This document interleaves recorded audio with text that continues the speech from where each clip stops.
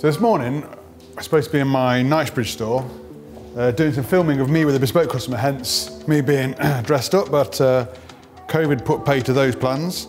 So basically it's back to the factory. I've got to work on some design work today. I've got quite a lot of projects on the boil for next 12 months.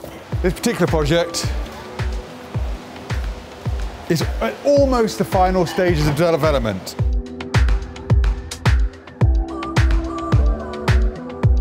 I've got to finish this collection by tomorrow, otherwise I'm not going to launch it in time for May, because there's so many different elements that have to come together. There's somebody making the profile of this hinge, which is going to be an extruded piece of metal, and I've got to make enough to make 10,000 hinges. Then we've got to send that to somebody else to stamp it. We've got to send it to somebody else to polish it. We're going to send it to somebody else to weld it. Then we'll assemble it. I'm looking at different suppliers. At the moment, I'm going for this collection, I'm going mostly with Masakeli. If I'm lucky, all of this will have come together by April. I'm panicking a bit because I've got to do it by tomorrow, and I've had over a year with this collection now, maybe a year and a half. There's quite a lot of things that have got to come together in this next 24 hours, if it's going to get there on time.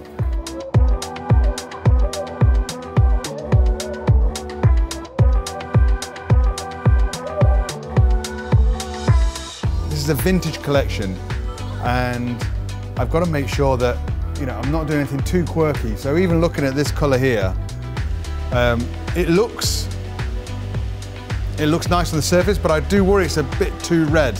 It kind of looks almost like a toy colour, and so I've decided not to do it, and I'm replacing it. There's beautiful Havana here, which gradiates down to black.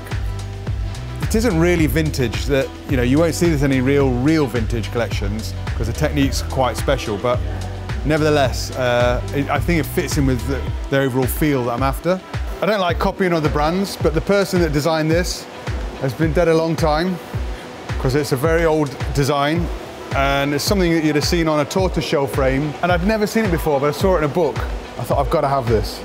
I've got to have this in the collection. In fact, I'll tell you where I saw this. I saw this in the British Spectacle Museum. I've got some ladies' colours, and these, again, they're not vintage in any way. You won't have seen a 3-colour extrusion acetate like this.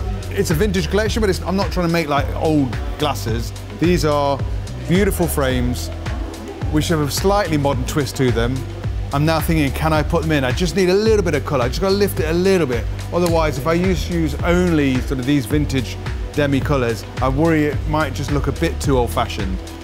And then finally, because I've laid all the drawings out of the collection, I'm starting to now look again at the shapes. I'm just thinking, oh, it's a little bit too wingy on this cat eye, or I've got another one here which I want a little bit more winginess to it. I want to raise that brow line up to be a little bit more like a 1950s ladies frame.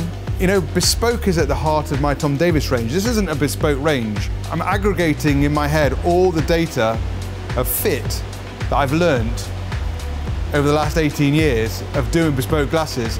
And I think I've got a feeling for how noses should fit and the types of noses, the sort of person that's wearing that frame and how they're wearing it. I have a feeling for that, and I'm trying to get that through into here so that even though this isn't bespoke, when you put on an MD frame, it just fits. This is me being an eyewear designer with all my experience and trying to roll it into this brand new collection. Yeah, and I'm getting nervous because I've got to send it off to production tomorrow. Have I got it right? So just overlooking the last few details and the last few considerations